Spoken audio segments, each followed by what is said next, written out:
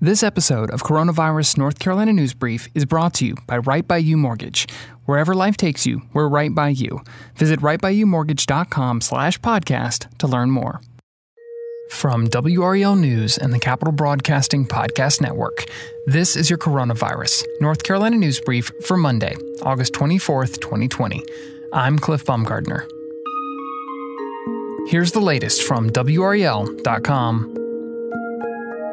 As many other universities move to online learning, thousands of students at North Carolina Central University start in-person classes today. Classes will be a mix of in-person and online learning. Since most students live on campus, the university will have more control over student activities, and NCCU students told WREL News they're willing to do what it takes to be able to stay on campus. Clusters of COVID-19 cases are popping up on campuses around the Triangle, most recently at NC State and the University of North Carolina at Chapel Hill. It has triggered those universities to move classes online. While students are concerned, many feel NCCU is prepared and will be ready to act accordingly when classes start today. Students will face disciplinary action for risky behavior and for not following health guidelines set up by the university. According to an email sent out to students, those who throw a party or attend one could face a Class 2 misdemeanor. While students are glad steps are in place to cut down on the risk of exposure, some want more protective measures put in place to keep university employees like housekeepers and janitors safe as students return to campus. According to the university's website, as of Wednesday night, there were 13 total known positive COVID-19 cases connected to the campus, 5 students, 7 employees, and a subcontractor.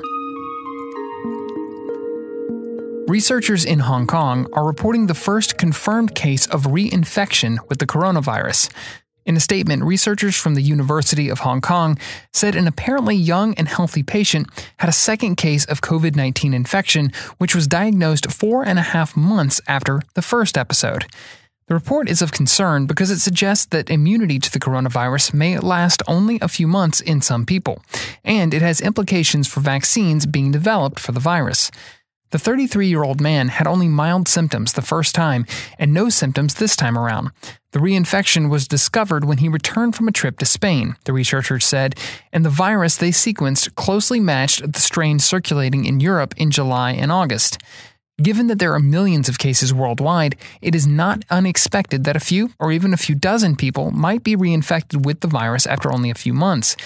Doctors have reported several cases of presumed reinfection in the United States and elsewhere, but none of those cases have been confirmed with rigorous testing. Recovered people are known to shed viral fragments for weeks, which can cause tests to show a positive result in the absence of live virus. But the Hong Kong researchers sequenced the virus from both rounds of infection and found significant differences in the two sets of virus, suggesting that the patient was infected a second time. If you need a COVID-19 test, you may be able to get one for free in Raleigh this weekend.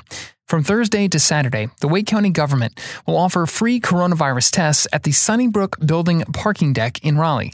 Details are available on the county's website.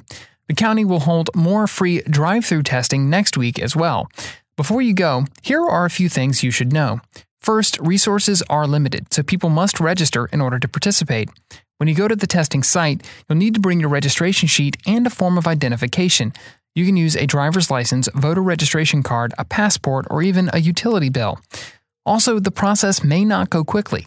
Demand for tests is high, so be prepared to wait in a line when you show up to take the test. After you take the test, you will likely have to wait 5 to 7 days to receive your results. If you test positive, someone will call you. If you don't have the virus, you won't receive a call. If you have any questions or need help registering, call 919-856-7044 or email covid19.questions@wakegov.com. This has been your Coronavirus North Carolina News Brief for Monday, August 24th, 2020.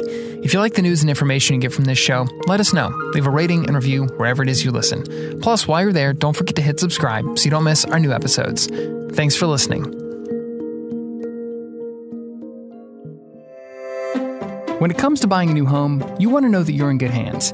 At Right By You Mortgage, the dedicated team of lenders live in your community and are committed to being right by you every step of the way.